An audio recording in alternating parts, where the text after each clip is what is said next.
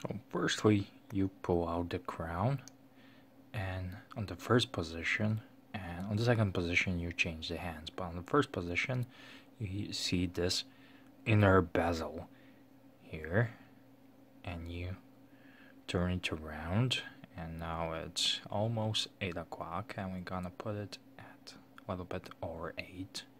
So we're gonna put this on. Then what you do is you wound the watch.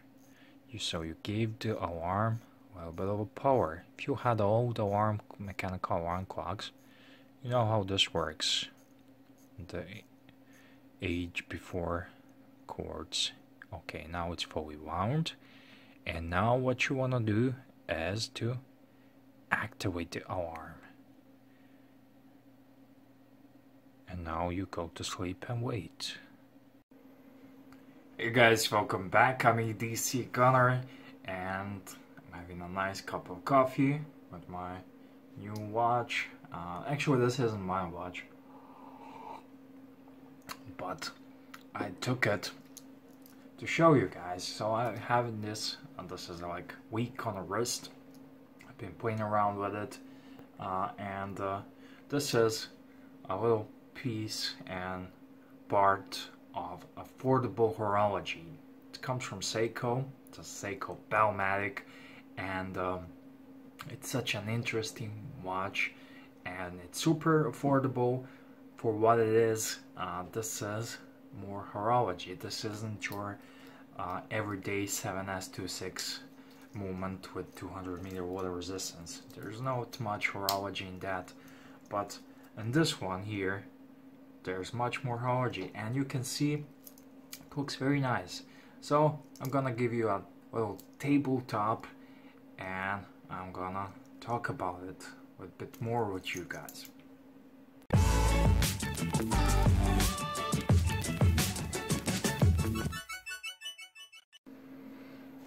So yeah, this is a cool Seiko Bell-Matic, and this is the beginning of this video. I showed you how to set alarm, and the alarm is set. So sometimes during this review the alarm will go on, and I think it will be cool. At least that's the plan. But before that, I just want to show you the watch. This comes from probably late 60s, 70s, and the design of the watch overall is just gorgeous. I hate this rattling noise here on the table. I need to find my piece of leather that I had here. But yeah, this is Seiko Bell-Matic for 006 caliber, and excuse me.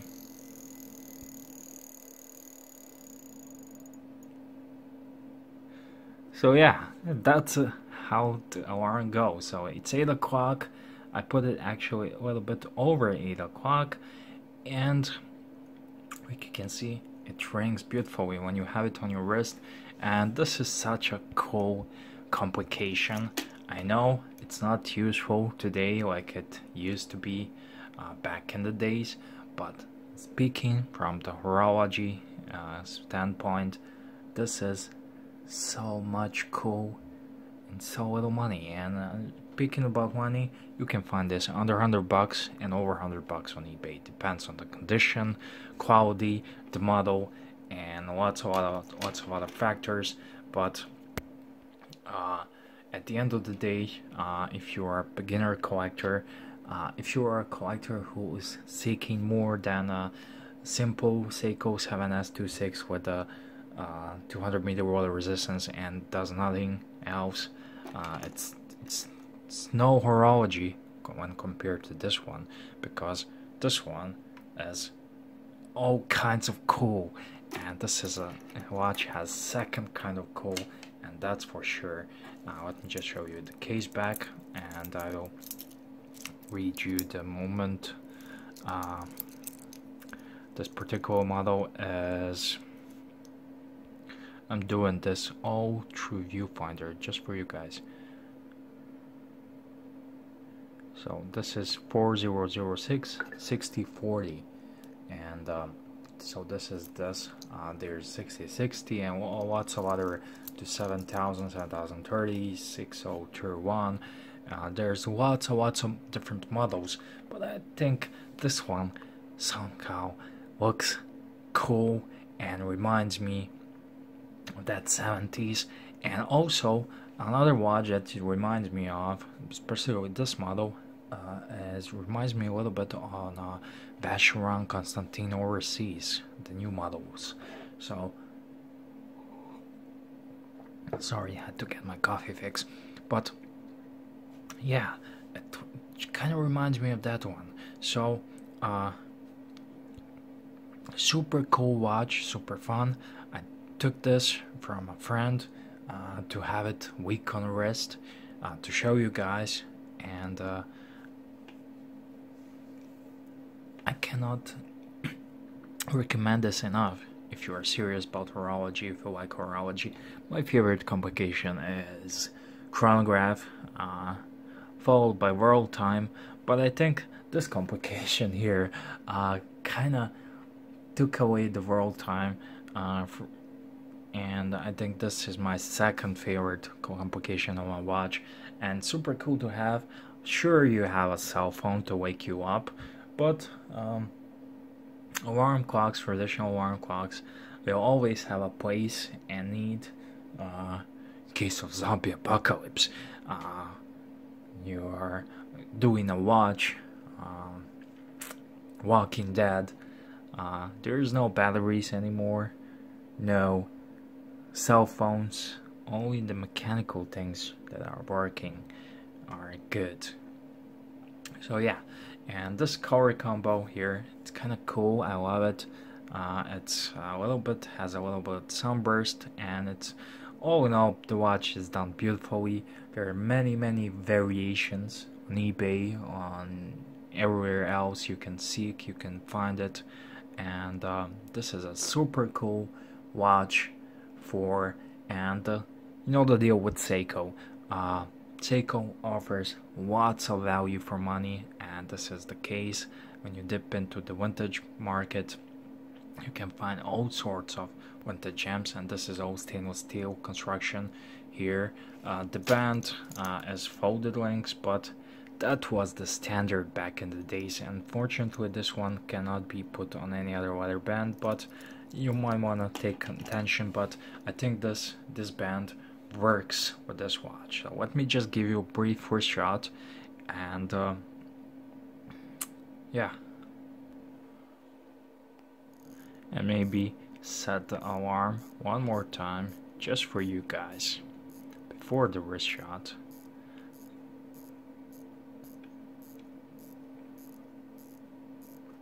I just love wounding the watches.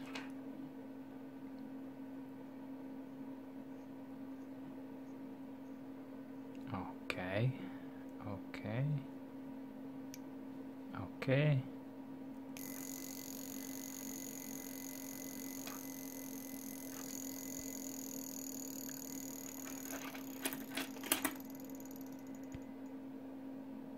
Yeah, it doesn't last very long, but super cool, and I really love it. I'm always stoked when this thing goes. So yeah, here's the wrist shot. Maybe I should take it out a little bit. Now you can see the wrist shot, and this watch just looks beautiful on the wrist, and it works. I gotta tell you, this band works really well with this watch, and overall the beautiful composition and something like this today in today's market, I just cannot see this goes under $1,000 in today's market.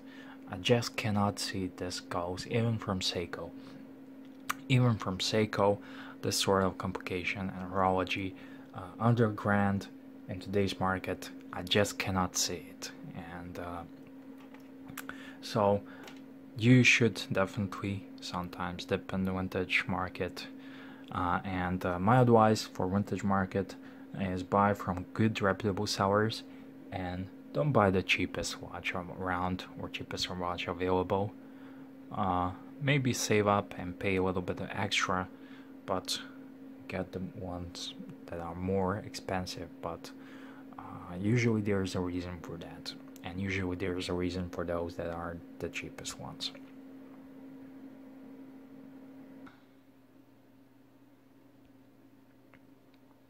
Okay, here's some more wrist shots. This is a bit more proper, and the band looks nice, the bracelet looks nice, and I think overall it works with the watch. And from the looking from standpoint, from the other people's perspective, this watch looks really cool. And there's a very lots of color combos, from blue to white to this golden color, and this is so 70s. But I gotta tell you, it's not very pronounced, and I had the opportunity to get this one. I saw the bad photos, and I didn't saw the potential through the bad photos. I thought it was too gaudy, but my mate got it, my mate bought it, and now I have been having it a week on the wrist to show you guys. And this is awesome little piece of horology. I cannot recommend it enough. So that's it for me now. I'm EDC Gunner. Please thank you for watching, and see you on the next time.